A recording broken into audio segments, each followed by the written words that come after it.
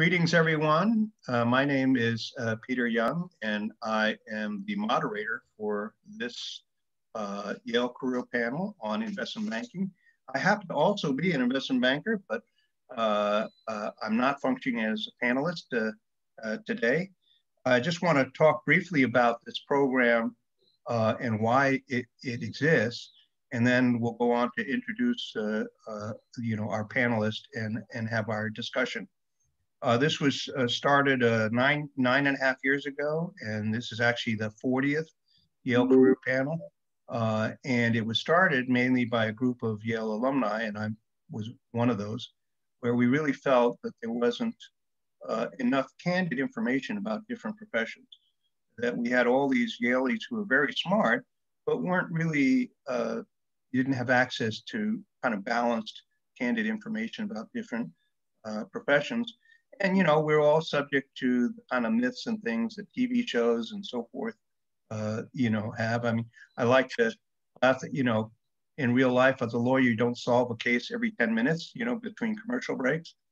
And we all know that once NCIS and all of those and, shows the number of people who all, applied for forensic, science is massive. But anyone's in that profession knows it's not nearly as sexy as what it looks like on TV, right? So the whole idea is not to steer people towards one profession or another, but just to help them go into professions, the right profession for them, but also based on correct information, right? The only thing we can't do, which we strongly encourage all of you who are listening today, is to do a really good job of self-assessment. Because even if someone gives you perfect information about investment banking, if you don't do a good job of understanding yourself and understanding what you really like and what you don't like and what you're good at, perfect information about the profession still won't be enough, right?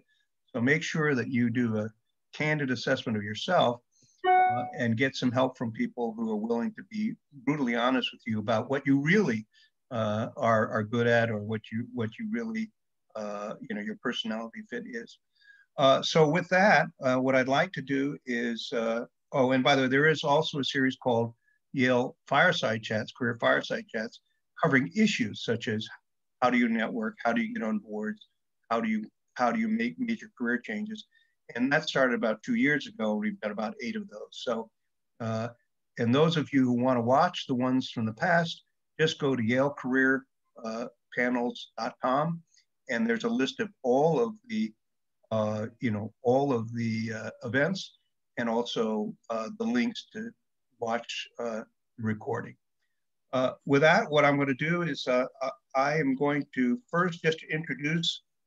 We have a wonderful panel here, and I think what's really wonderful is it's very diverse. I mean, some people who start out in research, some people from corporate finance.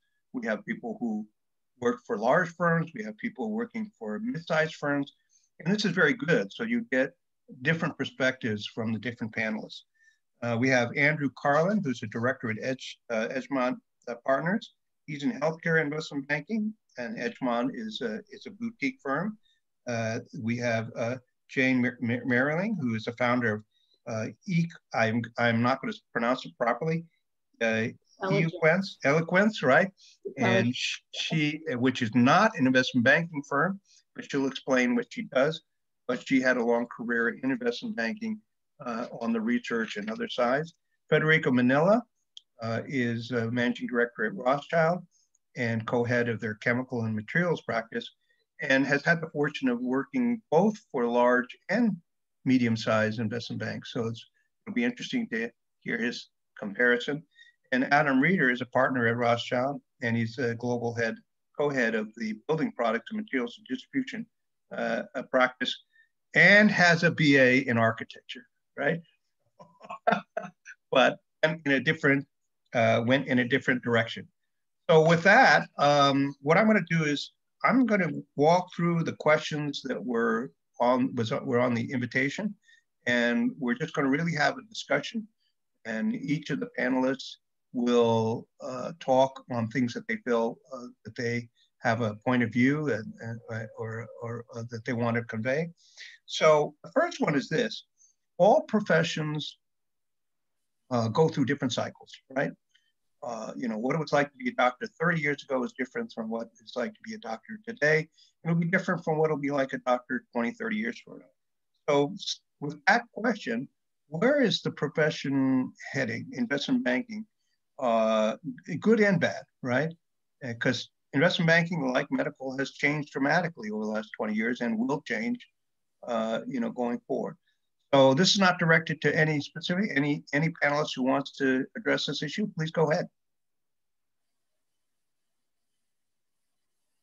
Well, I have one observation, even though I am not the official investment banker on this panel, but I think it would be relevant to think about, investment bankers and the adjunct professions of equity research, trading, sales have always been the gateway to capital raising, right? And there's a strict way of doing it, and et cetera. Certainly, we've seen changes to how capital is raised, and then more recently, and I'm not an expert on any of this, but there have been an emergence of other ways of doing an IPO, circumventing, right, some of the traditional investment banks, some of the official regulations, that go along with it. So I just wanted to sort of raise that as the kind of backdrop of some things that have been shaking things up a bit, for the better or worse, I can't say. Yeah, and it's not just in capital raising. For example, the brokerage side, right, with artificial intelligence and so forth, that's definitely changing the lives of the people who are on the brokerage side and wealth management. Right? I mean, all in, it's the theme. Some people will call it the democratization of capital markets, which is a whole other panel discussion. But it is a force to be reckoned with. I think if you are coming into the industry now, to be thinking about that. Adam, what changes have you seen over the last 5, 10 years, and what changes you think are going to happen on the corporate finance and M&A side, which is where you are, right? Going forward. Sure, thank you. Well, I guess what I'd put into perspective is there are some things that are changing in an almost disruptive fashion, and I would say that in these professions generally, if you're uncomfortable with change, this is probably not the place for you. Because frankly, every day is different, every month is different, and there are some dramatic changes, not just cyclical, but structural. Some of what Jane was talking about and Peter were talking about in the industry episodically. I would say that certainly technology in all forms is a disruptor of all industries, and ours is no different, including the advice side of the business, because there are tools around AI-based and otherwise around valuation, et cetera, that are making things that were not a commodity more of a commodity, that are making them easier for corporate leaders to access or their teams to access directly. And so I think that will be a continuation kind of forever. There's a trend toward commoditization in a lot of these products and processes. So I expect that to continue, and I expect it to continue in ways that I can't even envision today in the near term, well within my lifetime. The thing that I will just say, Peter, that has not changed, and in fact, if anything, it's been a little back to the future, and that I don't see changing, is the need for trusted advice. That is a human element, that you trust other people to be your advisor and your confidant. And no matter what technology they or you use, and no matter what the metrics or tools or processes are, that decision-making, judgment-applying process is a constant in something that is an intellectually based, I would call it intellectual capital-based part of the business. Andrew, you have any comments on the changes you've seen the last 10 years and what you see going ahead? Yeah, no, certainly. I think Jane and Adam both hit on some very good points. So I think if you think about equity capital markets, debt capital markets, and M&A, equity capital markets, certainly the advent of SPACs over the last 10 years has been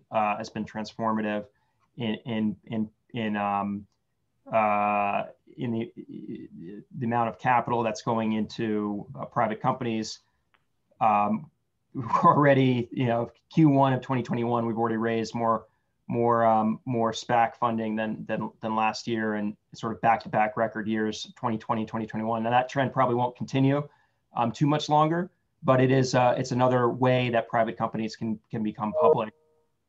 Direct listings, as Jane mentioned as well, and then you also have more of the internationalization of IPOs as well. On the debt capital market side, there's the advent of greater technology to help streamline some of the processes, some of the analytics, both AI and ML, and also just more sophisticated software programs to run some of the analytics. And then on the M&A side, I think from my point of view, the pandemic has sort of accelerated a number of elements, particularly the ability to work remotely and do a lot of advisory over video calls. Oh God, don't talk about remote working, Andrew. What is that? You got a lot of people here at Zoom fatigue. You just touched on a live nerve.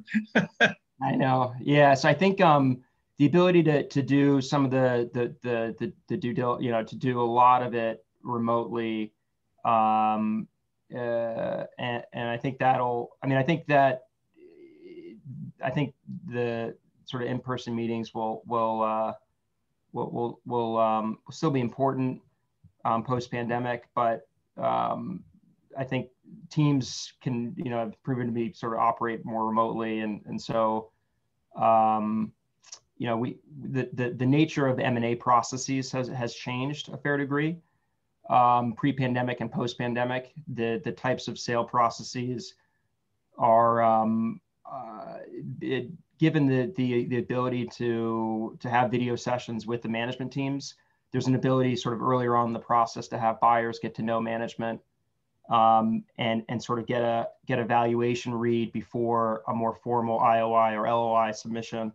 So it actually creates actually more room for the buyers to get to know the management teams in the But I think some of those changes that are pandemic related, they were coming anyway, but there are some bigger changes beyond pandemic driven things. Like Adam's saying, where like a lot of this commoditization was happening no matter what, right? And Federico, you and I have been around long, so we know what it's like when there were no analysts and all sorts of things. God forbid, right? Right? I would like to maybe step back and put it more in the changes, like the secular changes in the business. I mean, when we started the business, Adam and I and you, Peter, a lot of the firms in investment banking were partnerships, smaller partnerships, non-public. And there was what was called Glass-Steagall Act, that separated the investment banks and the commercial banks. After the repeal of the act, there was a rush to streamline, to make what was called the universal bank or the one bank, from people like Morgan Stanley and Goldman and others went public, and some of the commercial banks in Europe were acquisitive here. And so they built these huge things. And then more recently, I think we realized that there is no one size fit all. Yeah. There are still large banks. There are still boutiques. There's still almost like solo individuals or solo practitioners that can do this. In a way, what this means is for people, for students who are looking at this as an opportunity, is that they should really be open to going into investment banking, realizing that there are many ways to be successful in the. There is no one size fit all. Yeah, and in fact, I think, Federico, you're right, because first of all, there's a wide variety of sizes and strategies, right? But the other is, the reality is there are many different professions within investment banking. I have to tell you, if you're in commodities trading or whatever trade, that's a radically different job than being in M&A or research or whatever. So one of the things you got to recognize is within investment banking, there are different professions that have very different futures, but also very different matches with individuals, right? You know, one of my friends who was on the trading side at Lehman Brothers when I was at Lehman, he said, you know, I started out M&A, I went over to trading, and my attention span went from 5 minutes, sort of, to 2 seconds. And in fact, my attention span is less than my 6-month-old son. But that's how different those professions are. So part of it is you have to look at it as many different professions and then say, which of them might fit with me? Because it could be very different, right? One question. So how did people get into this profession? And what's a typical career path, which obviously, based on what I just said, is an impossible question to answer. But any comments about that? You know, I think everybody gets into these professions in different ways. In my case, I graduated. I was actually more interested in consulting, and then through a friend of mine who was looking for an analyst in investment bank, he asked me to interview, and I became an analyst for a year before going to Harvard Business School. I think that there is far more today of a structure than there was when we started. But one of the ideas that I would advise everybody to do at some point in the job search is to be very honest and set up a little Venn diagram where you put what do you like, what you don't like, what you're good at, and what you're not good at. And be honest. Sometimes people like to travel and sometimes people don't. Sometimes people are very technical. Some people are more business oriented. Some people are more numbers oriented. Some people are people oriented. So it really depends what your interests are. And then you can try to narrow your thoughts in order to choose a profession. Whether investment banking is the right thing for you, if you being the people who are presumably considering it, is not something you can decide a priori. You may also want to try it. And then if you don't like it, you can move around. One of the great things about investment banking is very portable. What you learn are skills that you can take with you, whether you remain in the profession, whether you want to move geographically, whether you want to move as an industry, where you go into private equity or other professions, or whether or not you want to stay in investment banking. In this point, both Adam and Peter and I have been in investment banking most of our professional lives. So obviously we like it and we are good at it. You have to believe, you have to be good at it. But you have to keep a sense of humor while you apply. And the last little example that I thought was very funny was one day I was interviewing for an investment banking job, and it was at the end of a long day, and I had two-on-ones looking at me, and they asked me, if you were an animal, what animal would you be? And I was flabbergasted. I did not know how to answer. And then I looked at them, can I ask you a question? I said, sure. What animal are you hiring this year? and they looked at me, and I said, I'll be whatever animal you want me to be. And I did get the job. But I just wanted to share with you how you have to really be flexible in this. So, you just did a variation on the accounting joke where the creative accountant just asked his boss, who said, "What number do you want it to be?" Right? Exactly. Believe it or not, someone just asked me that question yesterday on an interview. I mean, that people are still asking this question is just. I'm sorry, I did not know. I would have given you the answer in advance. Since I was interviewing for an HR job, my answer was, please don't ever ask that question. Yeah. Ever. Now, but Jane, you came up in a different side of the business, right? So maybe you could talk a little bit about that side of investment banks. Sure. In terms of sort of what the career paths are like, right? Yeah, so for me, I didn't get into any part of investment banking through sort of traditional channels, in that I graduated from Yale and I was an English literature major, and I never intended to be in financial services or on Wall Street or in banking. I literally didn't know what a stock from a stock was. I mean, that was it. And many of my classmates were doing what the sort of regular way in, which is to interview for the 2-year quote unquote analyst programs. And I would imagine if we have current students, if they're familiar with this, right? The banks come and recruit on campus for investment banking, sales, trading, sometimes research. And if you get hired, you're spending 2 years post BA in the trenches, right, working on one of these things, and that is a big way into the business. I, however, didn't intend, so I didn't interview for any of it. I got out of Yale. I was flat broke. I answered an ad in the New York Times to be a receptionist at a investment management firm, a firm that still exists today called Neuberger Berman.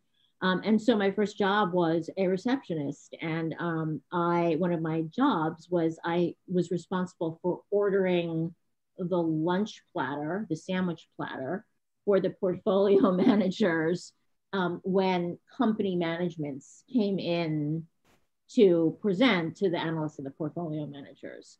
Wonderful skill that has carried you well in the rest of your career, right?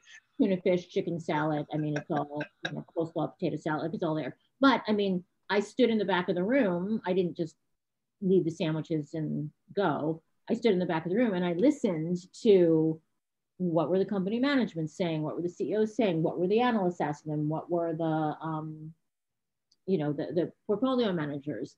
And I got very interested. I mean, I thought I was going to go get a PhD in literature. I thought this was a 2-year stopgap on the way.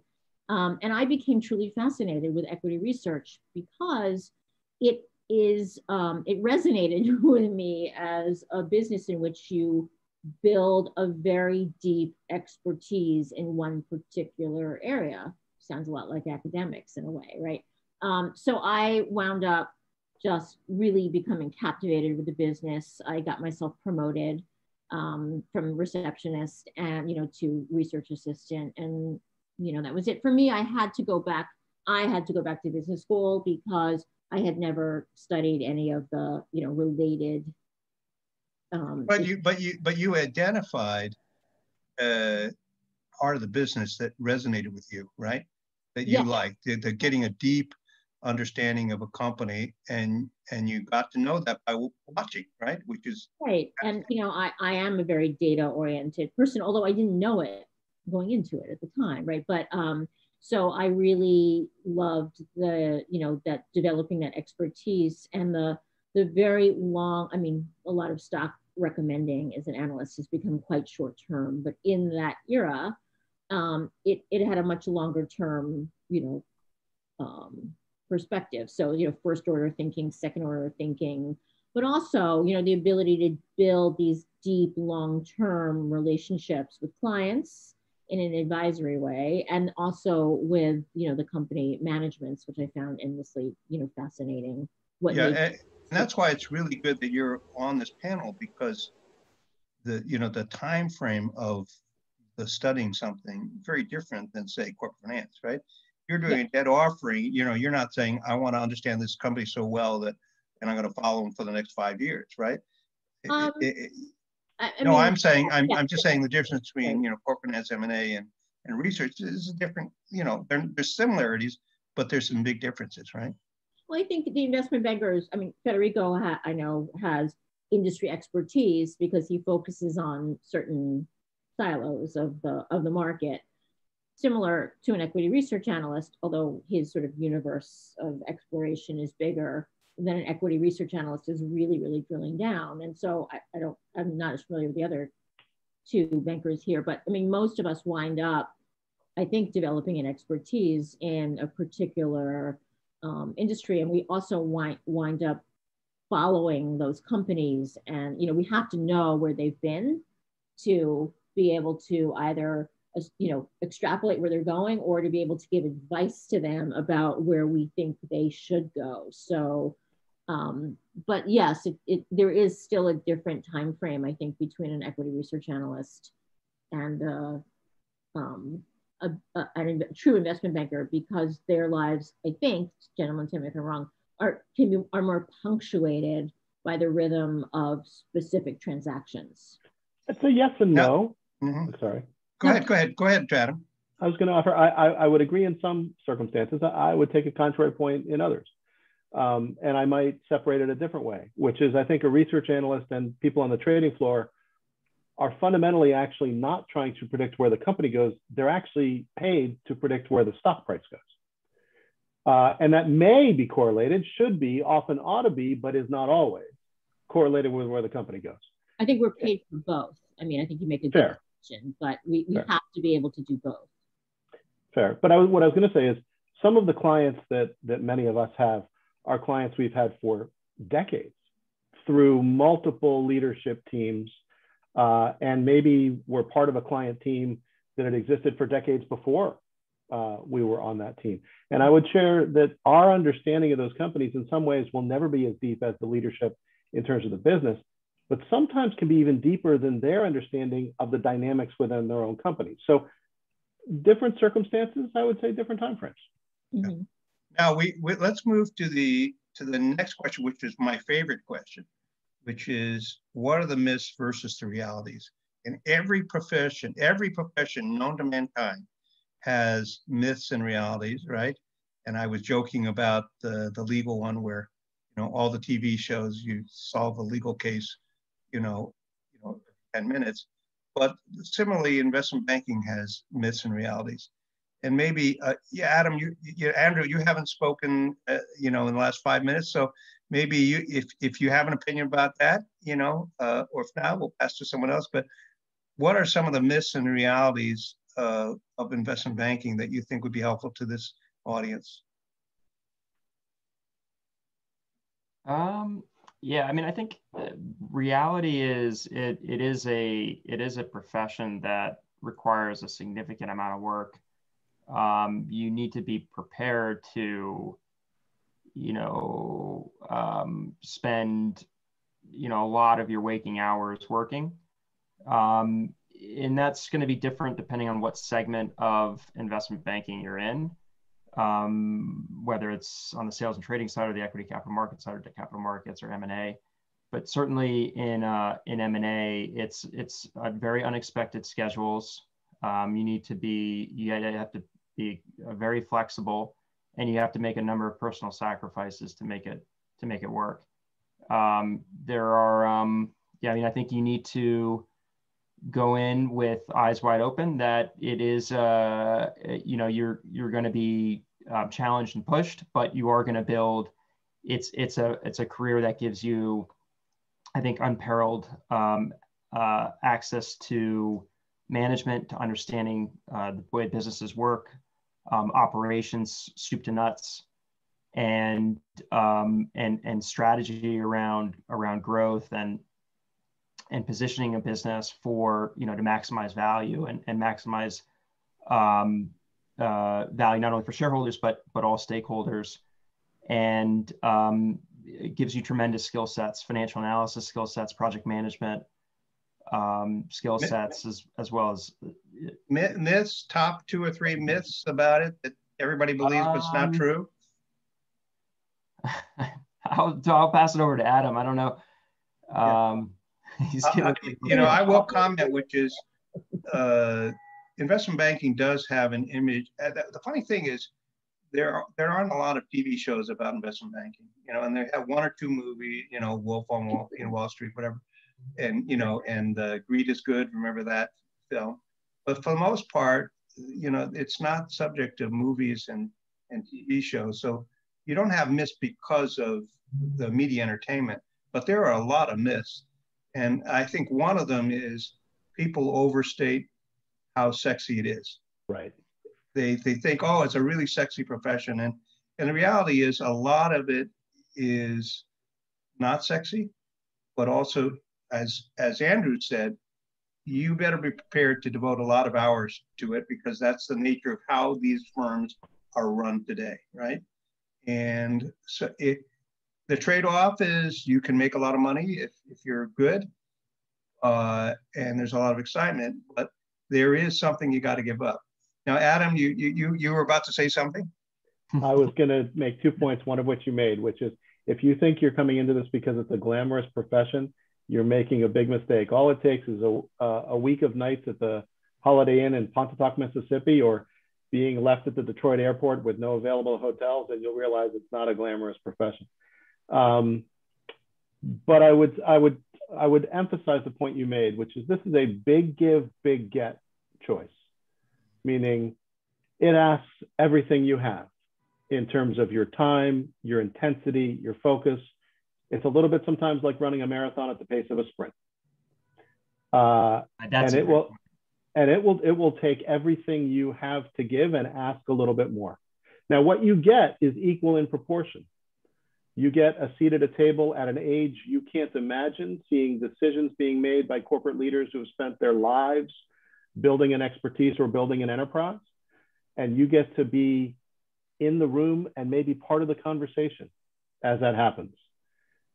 But you have to decide that that's the choice you want to make, because this whole concept, and I'll shadow this myth, this concept of work-life balance is a very tenuous, difficult one. I would say it's really work-life integration. You need to make sure that your work and your personal life can live with each other, and construct your life that way. And investment banking is tough on marriages.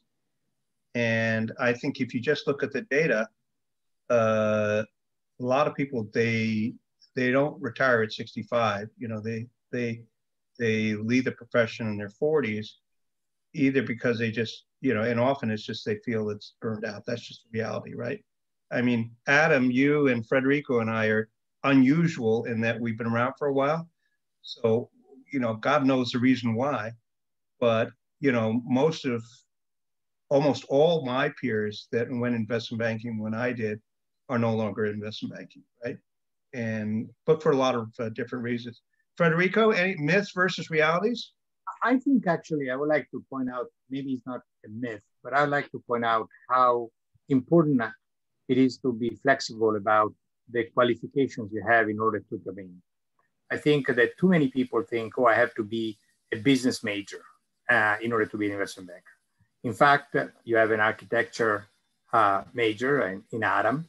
I started as a classics major, but actually the one thing that helped me significantly in my profession has been being an actor at Yale. And I thought that acting was a great way to transfer some of those skills, reading an audience, entertaining them at times, improvising, being able to convince people. So all of that are relevant. So don't think that you have to be doing accounting in undergraduate in order to be successful.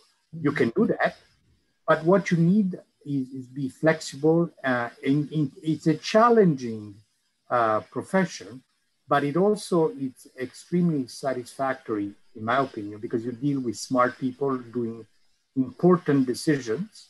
And building on what Adam said, earlier on, you're able to witness and watch things that are very important to a corporate setting. You are a corporate psychiatrist in some way.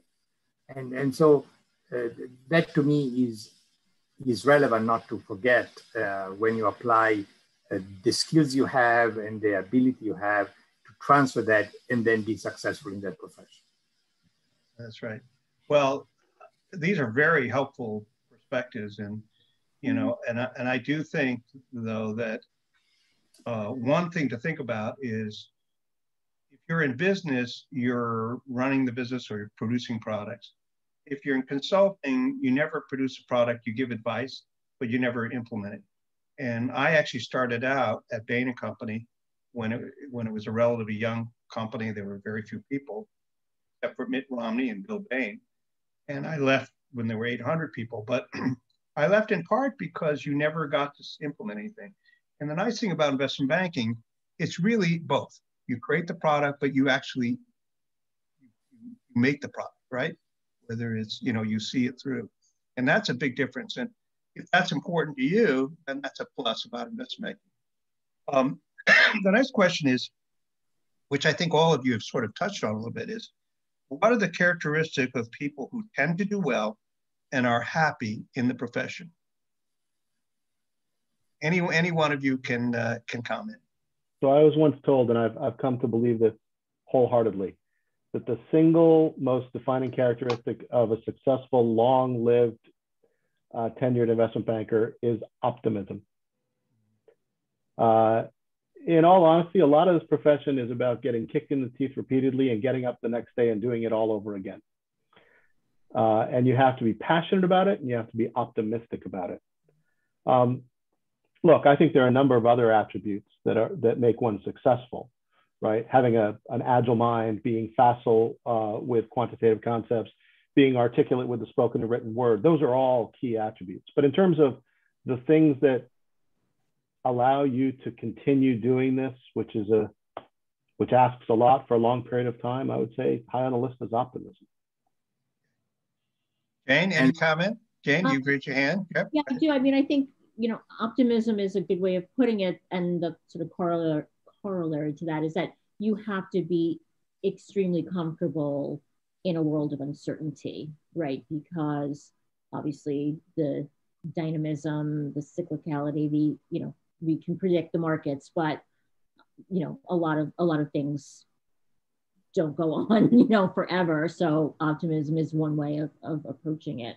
I think also being someone who is able and actually thrives being off consensus is very important for a lot of the professions, right?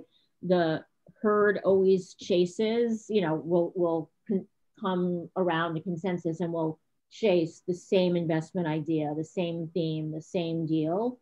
The real money is made, I don't mean personal money, but the real, big effective, either investment recommendations or investments or ideas come from people who can see and be comfortable out of the consensus. And I have to say that being out of the consensus can be a very uncomfortable, period to place to be. So I think that is very important for true. It doesn't mean you can't be successful without it, but home runs are hard to lift off without that, I think. Yeah, I'll add two comments. One is you have to be able to do a lot of things at the same time.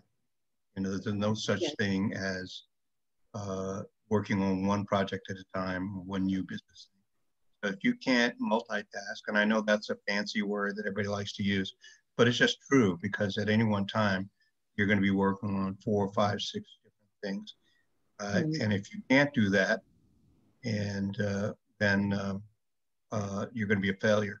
By the way, I was at Salomon Brothers, and I won't mention the name, but a very famous guy who ran OMB, very smart guy, was hired by John Goodfriend. And he was like a failure because he could only work on one thing at a time. Mm-hmm. And he did a great job if you gave him one thing, even if it was very complicated, couldn't work on, multiple things at the same time. I think the other is you got to live with the fact that you don't have a control over a lot of your life. Mm-hmm. The number of people who can tell you what to do is large, even if you're a managing director or a group head. Mm-hmm. I was running all the chemicals at Lehman Brothers. I lost count how many people who tell me to do something that I couldn't say no. But I think and it's worse if you're more junior, and so your control over your life is less than other professions, right? Yeah. And so you just got to live with that because it's the nature of the job, right? But something you said just raised another core quality that ultimately I think you need to be successful. And some people will say it will work against you in the short run. You have to have an internal ethical compass because, right, people will demand things of you. They'll tell you no, they'll tell you have to do something. I'm not talking about like a project, right? And it is a highly regulated industry, but at the end of the day, it is self-regulated. And, just having that strong internal ethical compass is really critical if you're going to sustain your career and your life. on, you know, in these businesses, I think. Federico, any comments? I could see you're about to say something.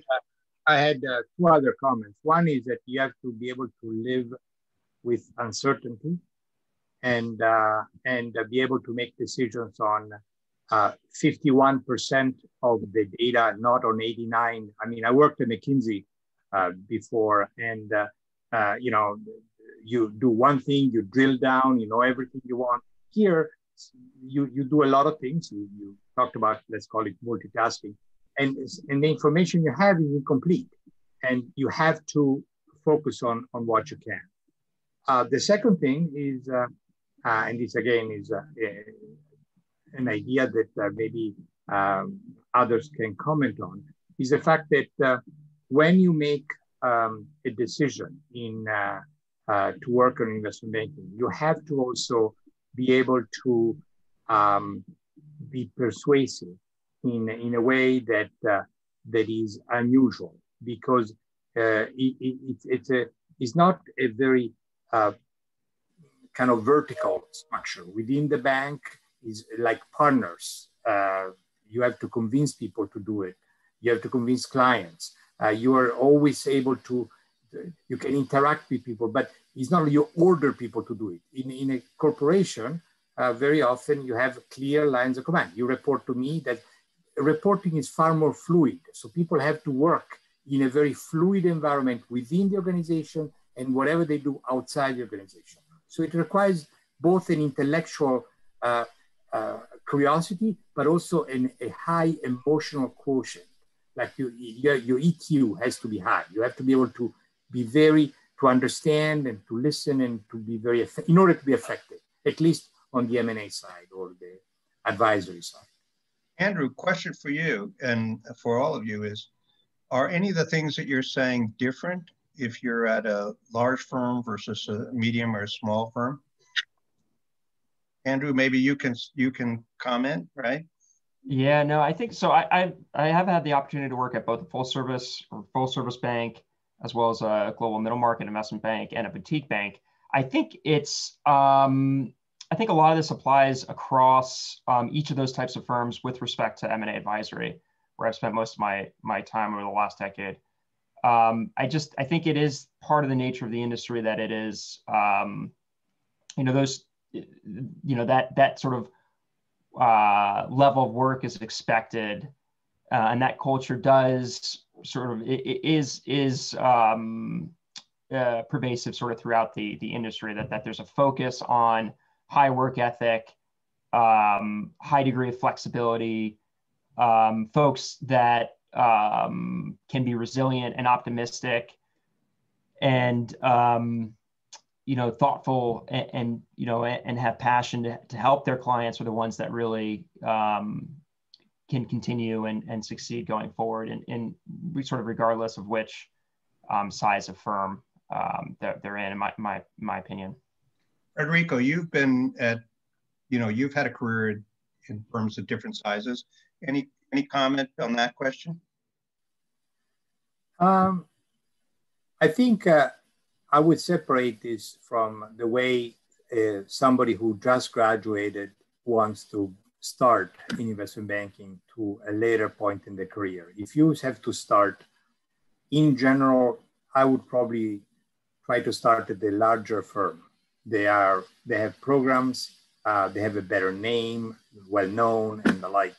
And if you don't like one thing or one person or one group or one activity, you can move within the firm.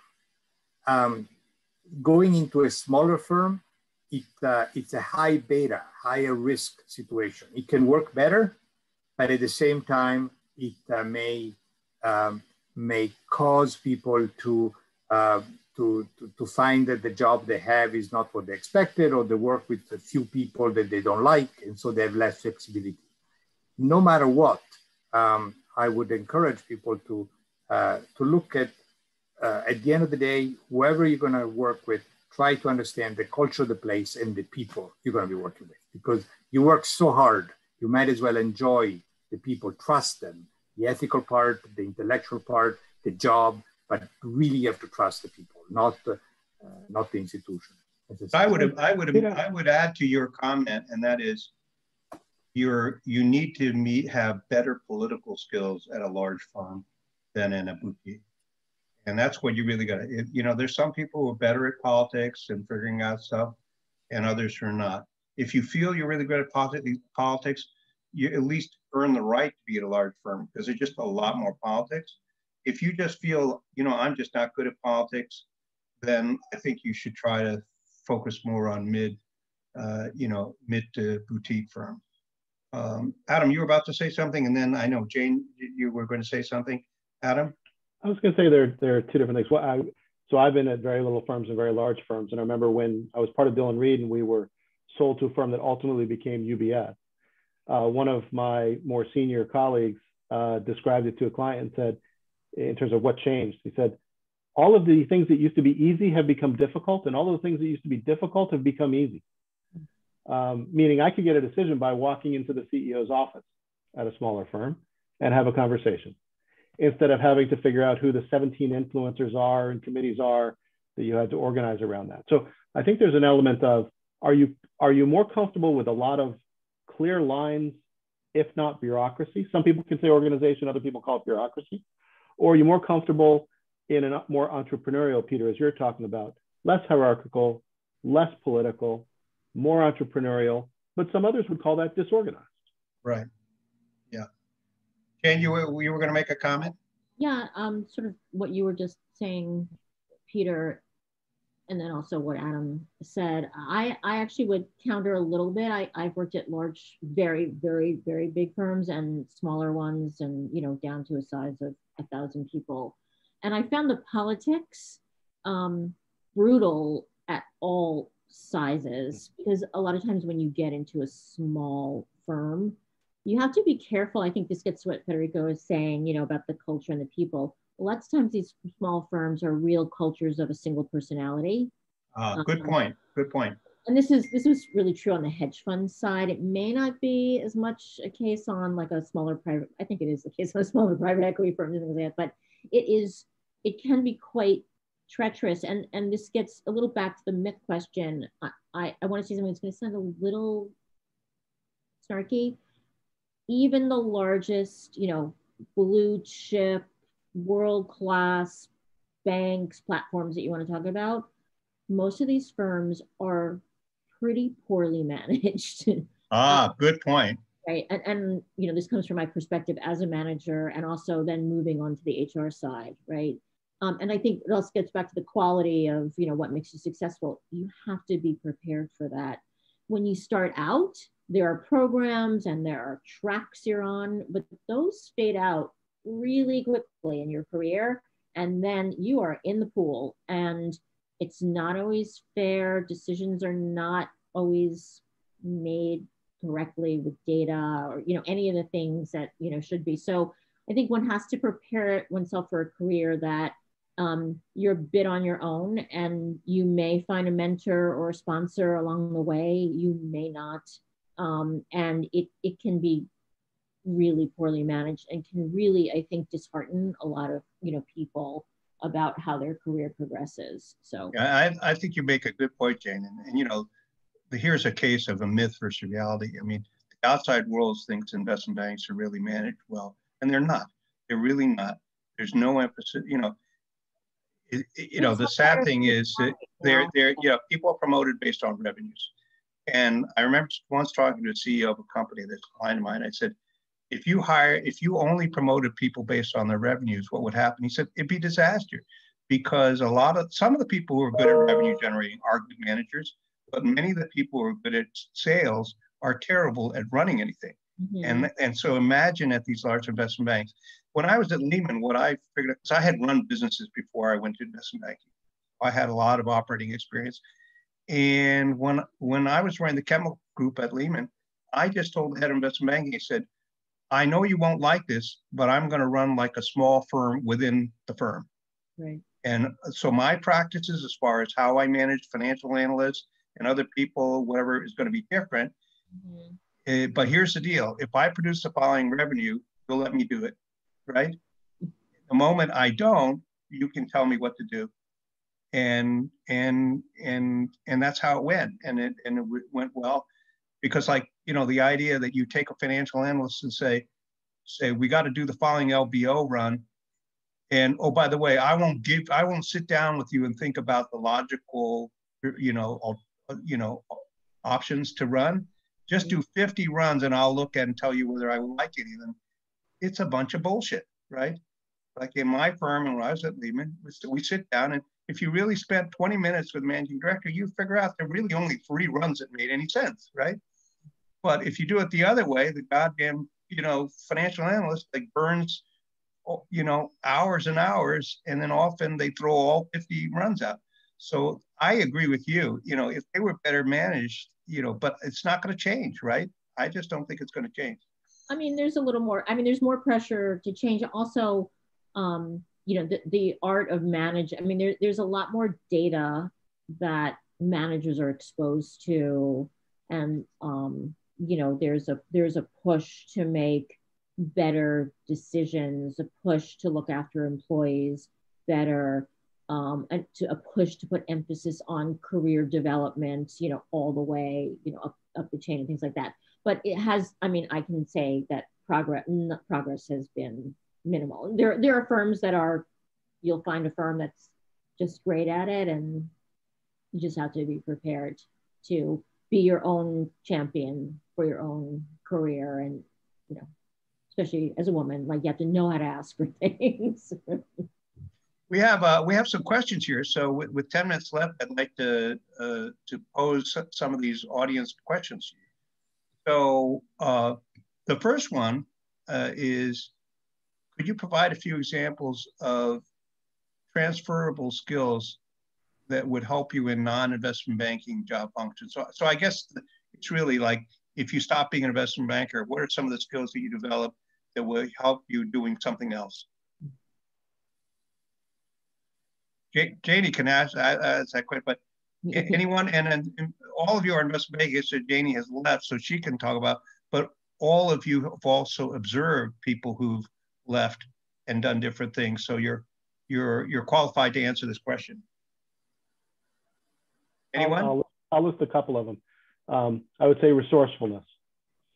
A lot of times you're asked for things you don't know where to get them, you don't know how to make them happen. You've got to figure it out. Resourcefulness. 2, I would say mental agility. Being able to switch between projects, switch between ways of thinking very quickly. And I would say being compelling. You can come up with a great analysis all you want, but if you can't convey it, if you can't convince somebody else of what you see and what you've learned, then it's useless. Federico, anything in terms of skills that are useful if you went into something else? I would say resilience, the ability to work at it, and a little bit like optimism, but, you know, putting back Humpty Dumpty every day, and be determined to do that. The ability to navigate geographies and professions and industrial things, and just try to understand what the again, read the audience and the like. And to me, once you take that, you can apply it just about everywhere, in every profession. You can move to a different country and still use it. Another thing that I think investment banking will teach you is fundamentally sound analysis. You know, what makes the financial statements tick, or a company. So don't forget, it is based on accounting, on numbers, or so. And once you learn that, those are skills you can apply everywhere. You can look at a company, you look at a stock, you can look at a business, even a McDonald's around the corner. It will teach you how to analyze something. Yeah, it's problem solving. It's basic solving complex problems, right? Yeah. Yeah. The next question is, touching on your point about work-life balance, which a number of you made, what would your advice be to the current and incoming analysts and associates who will be working in investment banking in the WFH environment. I'm not sure what that is. From home. From home, working Yeah, from home. okay. You will have seen the most recent reports coming from Goldman Sachs, where juniors are suffering immensely from mental and physical health issues. Surely this is not sustainable. I'm looking for the question, but hold on. There's no question. So well, I think it's a statement. I guess they want you to react to. Yeah, I think the question is, you know, how would you advise, you know, the junior bankers who are coming into investment banking and working in the sort of remote work environment? And it's actually a really good question, because it has become a lot harder in the current environment, it has become a lot harder to separate sort of, you know, to Adam's point, you know, integrate work and life. In the current environment, sort of work has bled into all sort of hours of the day, all days of the week. And there has been sort of less structure around the work week. And at the same time, it's more difficult to manage your teams remotely, see what folks are up to, collaborate, retain that sort of culture and that sort of collegiality that people enjoy going to work. And when you lose that, the work just becomes work, and it becomes a lot more painful and onerous for teams. So part of the challenge, I think, is for senior bankers and for the company management to try to figure out how to preserve that type of culture in a hybrid work structure, or even a remote from, you know, a WFH work environment post-pandemic. That all being said, I still think that the revelations from the Goldman Sachs report is not too surprising. It's just the industry is very demanding. I mean, the work hours are very long, both at the junior and senior banker level, and that is part of the challenge of the role. And it won't change unless individual firms decide to run themselves differently.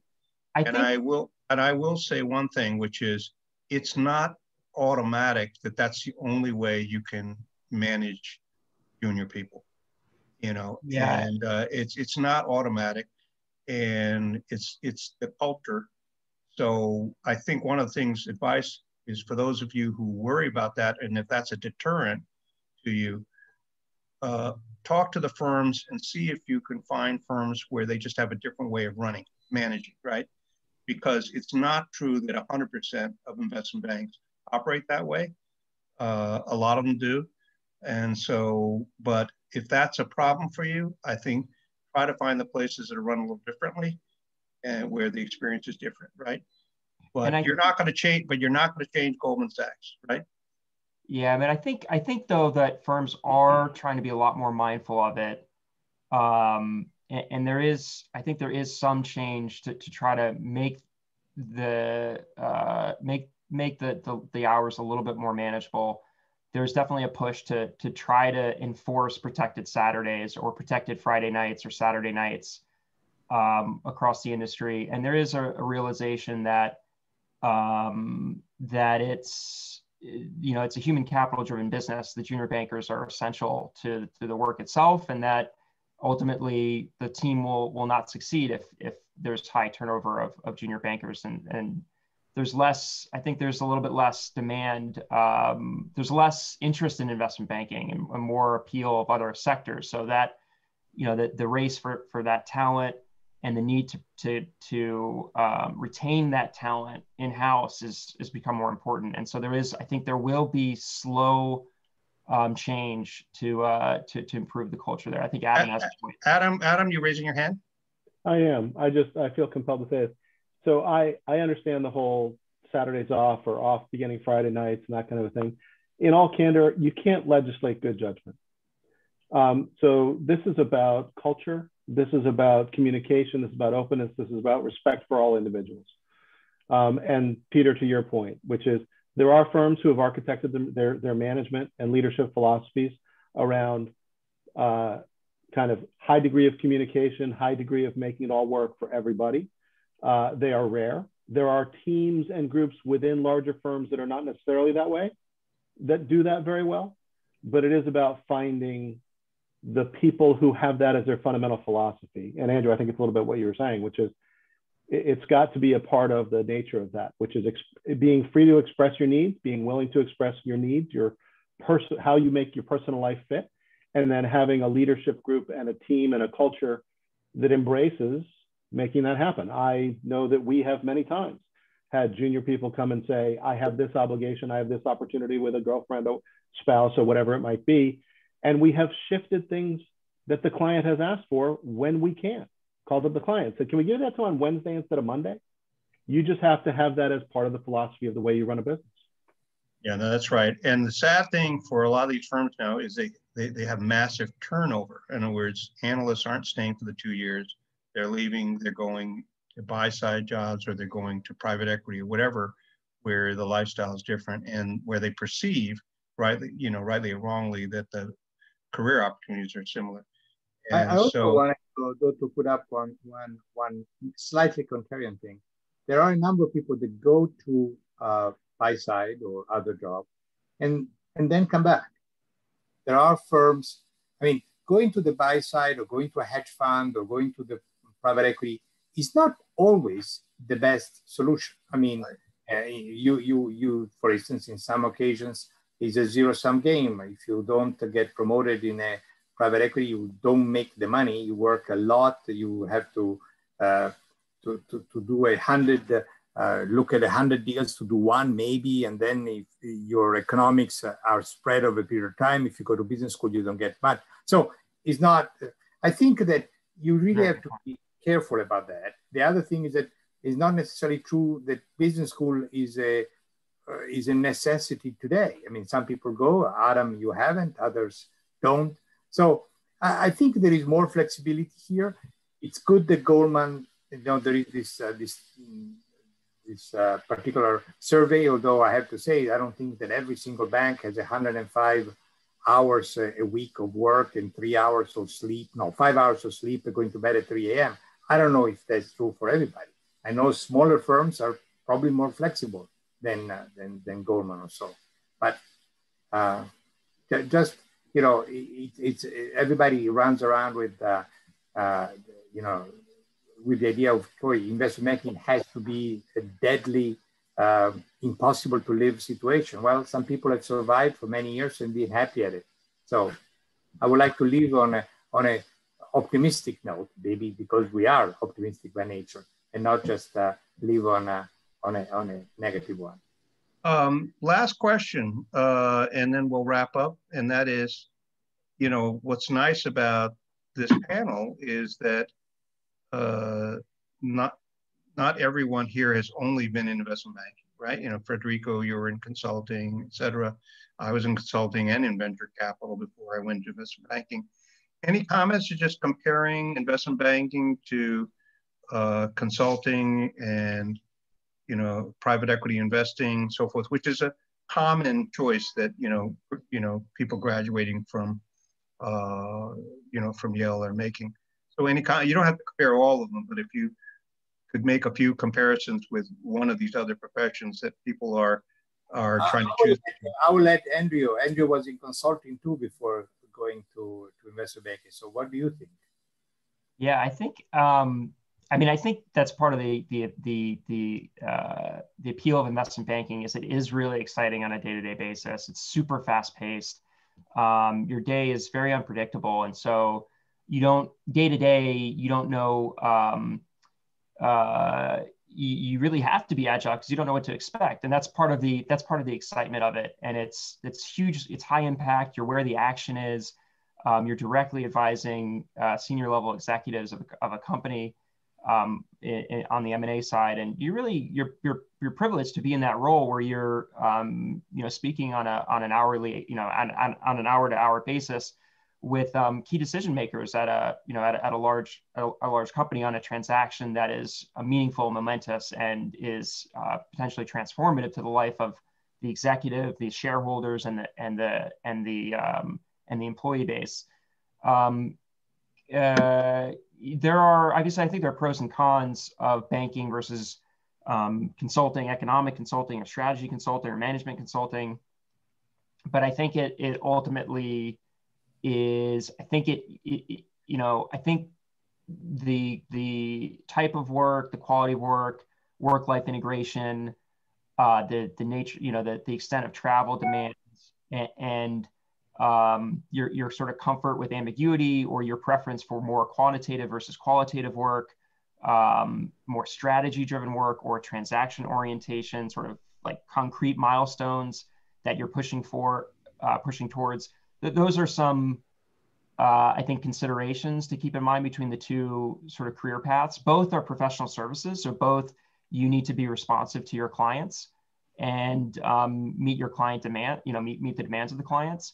But I think investment banking is obviously much more quantitative, more obviously the transaction orientation, and you have more sort of fixed goalposts or milestones that you're working towards. Whereas consulting is a little bit more ambiguous, and I think it's a little bit more nebulous, particularly strategy consulting, on how you define the go forward growth strategy of a company, or how you shift, to maximize profitability. It's a little bit more open ended, and so there's and it's more sort of 80-20 work versus banking, where you have to be you will put together an analysis that you need to make sure it's 100% accurate and substantiated. Any other comments of comparing the typical professions that graduates are trying to choose between? I think Andrew has definitely put that in. Traditionally, some of the others that people will look at consulting, people will look at investment banking, look at private equity, could look at venture capital. Everybody coming out of an institution such as Yale, they think and they know that they are in the top 1% mentally. So you can do a lot of things.